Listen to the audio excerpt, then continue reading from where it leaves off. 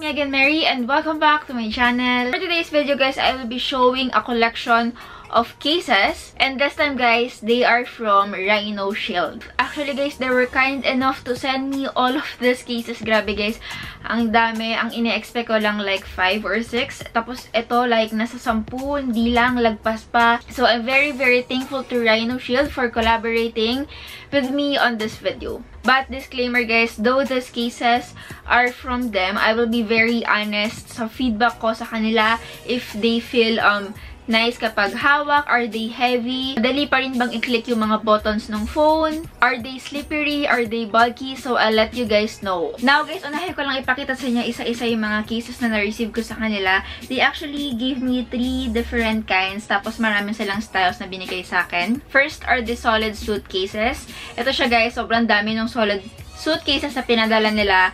Ito yung sa iPhone 10 and the iPhone 10s Max. Now, if you are a simple person, ayaw nyo na mga kina-customize na case, solid colors lang and madaling ilagay, then go for the solid suitcases, guys. It's not that complicated.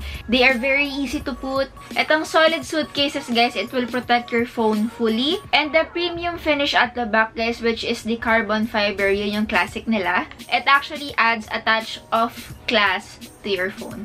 And this cases comes in a lot of style, color, and even texture. So, guys, solid suit pa lang to, ha? Ang dami na, right? Next, guys, is the crash guard. And next yung meron ako is for iPhone 10 or 10s and the iPhone 10s Max. It is a super tough yet minimal bumper case that will protect your phone on the sides, and also masho-show off mo rin kung gaano kaganda yung color ng phone na meron ka. Next, guys, is my most favorite case. Ito yung Mod NX Tough Plus Customable Modular Case System, guys. It comes with this one, and you can also choose a back plate for this case. Meron silang, ang sinad nila sa akin is the floral one and yung may pusa. Now, why is this my favorite case, guys? I am a person na mahilig mag-iba-iba ng case. Mahilig akong mag-experiment when it comes to colors. And if you guys didn't know, the Mod NX comes with 7 different colors of frames, 11 different colors of rims, 16 different buttons colors. I know you guys are probably wondering what's inside my favorite case, the Mod NX. Ito siya, guys. Nabuksan ko na. And meron siyang laman na 3 sa loob, guys. It comes with this rim. It also comes with this frame. And it also comes with this backplate. Again, guys, this is also customable. Pinadalhan nila ako ng 2 different designs. Ito yung sa pusa and yung floral. You can actually use this too kapag gusto nyo bumper lang and you wanna show off the style of your phone at the back. Or if you want a better coverage, better protection, alisin nyo lang tong rim, guys. Hindi na to kailangan. And then you will use the back plate and this frame together, and then fully covered na yung phone mo. And all of these cases that I just showed you guys absorbs at least 11 feet of impact. This, guys, is the impact protection screen protector. Ito yung for iPhone 10 and iPhone 10s Max. And ito yung mayroong 6 layers of protection, and meron din tayong video demo gano'n siya katibay. Ipa-flash ko siya dito, guys, after this clip.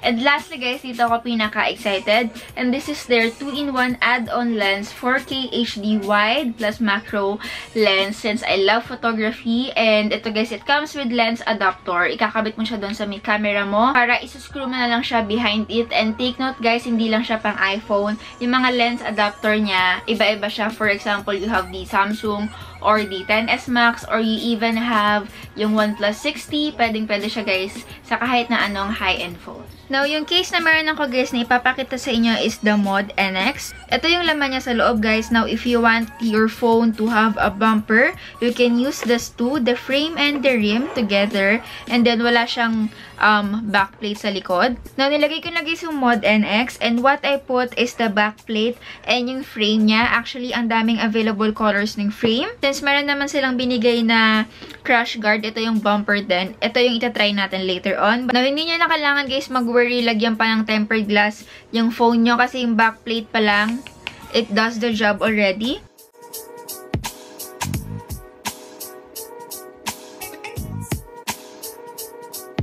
Now, let me try naman guys yung backplate ng marble na pinadala nila sa akin. Let's see how it looks like. Alam nyo guys, sobrang dali lang niyang ikabit. Tuturo ko sa inyo kung paano. Ito yung backplate nila. And then, ilalagay mo lang siya dyan. Sobrang dali lang. And then, idiin mo hanggang dun sa dulo.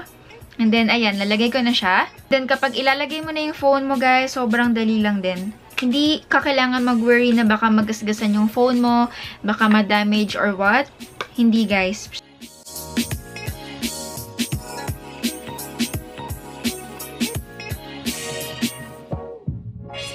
And what I really like about this case, guys, is hindi siya ganun ka-bulky. I thought at first, nung nakita ko siya sa lalagyan niya, I thought it's gonna be bulky. And I don't like yung mga bulky cases kasi mahirap siyang ilagay sa pocket. And even yung pag-touch ko sa lock screen niya, hindi siya matigas. Even the volume buttons, hindi siya ganun kahirap pindutin. They actually sent me another color, yung pink naman, and it has a clear backplate rin na kasama sa loob. Next guys is the crash guard NX. Ito isa rin to sa pinaka-favorite ko since I'm the type of person na gustong-gusto kong pinapakita yung back design ng phone. And also, if you are this type of person na mahilig sa mga clear case or if you wanna show off the back part of your phone, this case is for you. I also have the pink one guys for the iPhone XS Max. So, nilagay ko na guys yung Crash Guard NX and this is how it looks like. Again, this is just a bumper case. Wala siyang kahit na ano. This is your bare phone. Unang-una guys, parang may additional layer siya dito na kung saan kapag nilapag mo yung phone mo, hindi totally tatama yung back part mismo ng phone mo kung hindi yung case. Parang meron siyang stand. And also guys, Rhinoshield was kind enough to give us a free back skin. Lalagay mo siya dito. For extra protection lang naman if ayaw nyong magasgasan yung phone nyo or what, dito mo siya ilalagay. Again guys, this case comes with 7 different colors of frames, 11 different colors of rims, and 16 buttons colors. Napapalitan guys yung buttons nito. It's just that hindi ata nila ako napadalhan but it's okay. So buti na lang guys, pinadalhan rin nila ako ng merong color pink frame with white rim inside. Ito is for iPhone XS Max naman. And lastly guys are the solid suit cases. These are just 4 of my favorite cases na pinadala nila. Actually, there's more pero dito na lang tayo mag-focus. And actually guys, meron silang customization. You can put your name. For example, nilagay nila guys yung name ko dito sa case ko for my iPhone XS Max. Nakalagay lang is Mary. Sa pagtanggal pala nung sa bumper, all you have to do is tanggalin nyo muna yung sa likod. Ito. And then easily matatanggal nyo na to agad kasi medyo maluwag na siya.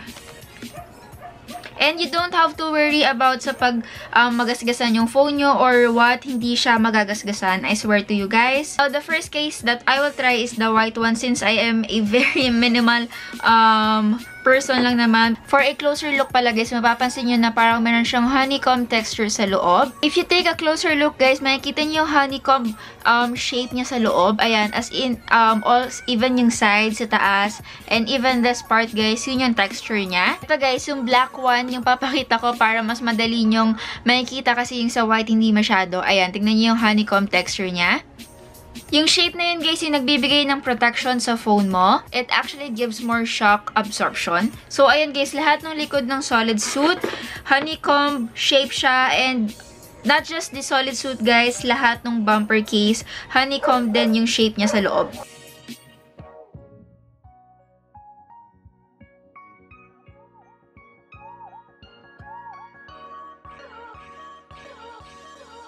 Alam nyo guys, I really like this case. It's so smooth and it really matches my nails.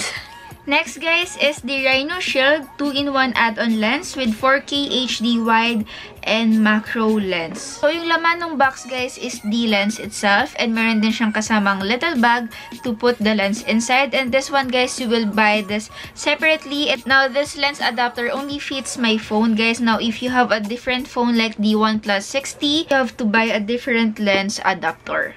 Now, for me to be able to put the lens adapter, of course, I have to remove my case first. Now that I finally put the lens adapter, now let's put the lens itself. Tanggalin lang natin to, guys. Wow, that is so beautiful. Balik ko muna siya, guys, para hindi ko madumihan yung lens. Tanggalin lang natin tong lens cap sa ilalim. Then, ayan, ilagay ko na siya. Wow, ang ganda tignan, guys, ng case with the lens. It's very minimalist. Now, for us to be able to use the macro lens, is-scroll lang natin to. So, ayan na, guys. Ito yung macro lens. Now, to wrap up this video, guys, my favorite case among all the 3 kinds that they sent me is the Mod NX. Why? Kasi, guys, pwede mo siyang i-customize even the backplate, yung frame niya, the rim. And if you guys are also into those kind of stuff, I will be linking all their links down below. I will also give a discount code. Dalagay ko siya sa baba. For the prices pala, guys, for the Mod NX and the Crash Guard, yung prices nila, it starts from 1,700 pesos, guys. And yun yung pinaka-base price. Tinignan ko kasing website nila and it depends kung ano yung mga colors or may additional rim kayo, additional frame, yun yung, or additional backplate, yun lang yung base price nila, guys. And then, for the solid suitcases naman, guys, it retails for almost 1,300 pesos and up. Depende rin sa case na pipiliin mo. Pero, I think the lowest price is 1,300 pesos. Alam niyo, guys, although it's quite pricey, I swear to you, yung hawak ko sa kanya, it's very premium and alam mo agad na safe yung phone mo, lalo na, syempre, kung naka-iPhone ka or even Samsung or kahit anong phone pa yan, tapos pinag-iingatan talaga natin. Of course, hindi naman madaling bumili agad-agad ng extra phone kapag nabasag. Compared to other cases na binibenta dyan lang, maganda lang yung design, pero hindi naman sila matibay and hindi totally protected yung phone mo. So, I don't really suggest that. So, ayun lang, guys. Again, ililink ko sa baba lahat ng mga kailangan nyo. Again, thank you so much to Rhinoshield for collaborating with me on this video. And kung nagustuhan nyo ako, of course, don't forget to subscribe. Bye, guys, and see you on my next video.